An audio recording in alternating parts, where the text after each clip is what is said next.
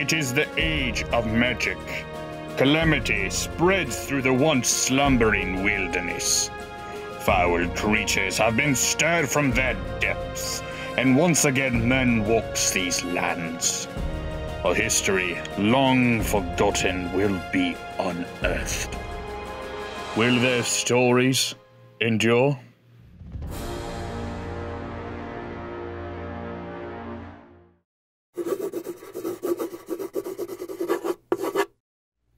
Entry 1. The Gateways. Much has happened these few nights. While I prefer to keep my writings focused on alchemical formulas and arcane tomes, recent events have inspired me to record the changes in our collective culture as we know it. The Gateways have become active again. The greatest achievements by our ancestors, which were little more than monuments, are alive with magical energies again. My colleagues and I have our own speculations as to the reasons behind this, but the general consensus is that the homeworld is free of its former dangers. That is, if one were to ignore the piety of the priests and clerics, who think that one god or another has given this to us as an omen. A reminder of the dangers our ancestors once faced. They would have us dismantle these gateways and adhere to the doctrine of their gods. I find this ill-conceived. Scrolls dating to the time before our ancestors walked through those gateways have given no credit to these zealots. This has caused many debates, most civil, others more violent. Sides are beginning to draw their lines. Many wish to return to the homeworld, to see the sky that our ancestors once looked upon as they bid farewell to the day, while others demand the status quo remain intact. I leave this very night to meet with my brethren in the Tower of Zazel.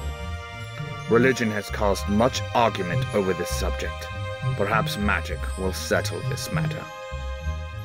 Verilosa squinted, using her hand to shade her eyes from the rays of the sun that were somehow breaking through the thick canopy of trees, and the rays were at just the right angle that the rising sun brought both pain and beauty. The dwindling mist that hung around her ankles being burnt away, and leaving behind it a morning dew, she took a deep breath in and smiled at the freshness of it all. At first, her elven ears did not even notice the sounds of the birds making their morning songs, as if her very arrival in the woods had spurred them into action, and she could feel it.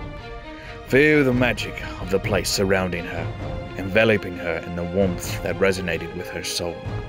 And it was at that very moment, standing there alone in the woodland, that she felt the most connected to her god that she had ever felt all of her lifetime. This was where she was supposed to be. She knew it.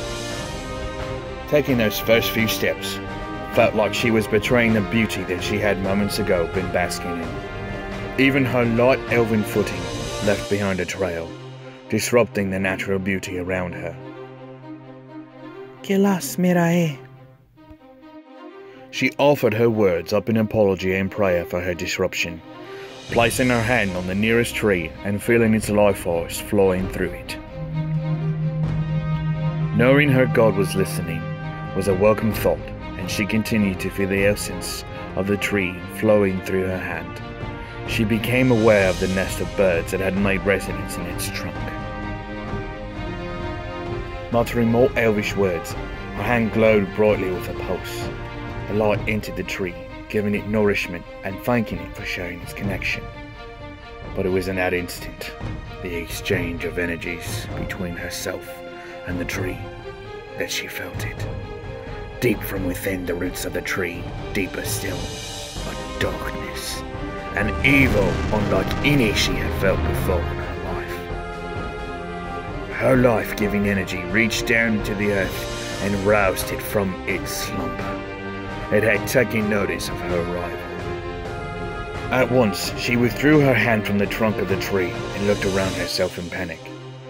But within moments, the beauty of the place overwhelmed her brief connection to the once dormant evil, and the connection to her god was once again pure and strong.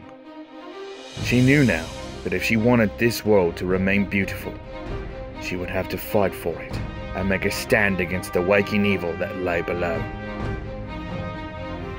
Reaching back, she touched the side of her bow in reassurance that it had made the journey with her, and then looked around one final time. Her decision made, she would fight. But she would not sit idly by and wait for the evil to arrive. She would seek it out, wherever it may be, and eradicate it from this new world.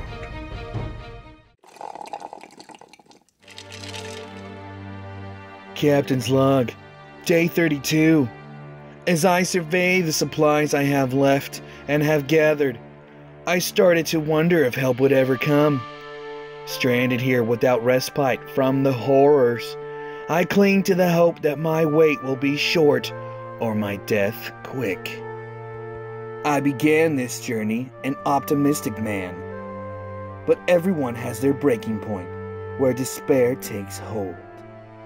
But they said it was coming soon. Soon. What a cruel word. So little and so much said by such a simple word. Empires have risen and fallen with the word soon. I have come to hate this word, as it is my main tormentor. A demon that sits in my brain and scratches out its battle drum hymn. Soon. Soon. Soon. Daily, I find myself losing more and more hope. Doubt is taking hold of my mind, and I know I must fight on. But the sweet embrace of apathy beckons with a cold, gray finger. If you are reading this after discovering my dusty bones, laying forgotten for decades, remember this. I was a survivor of the original forums.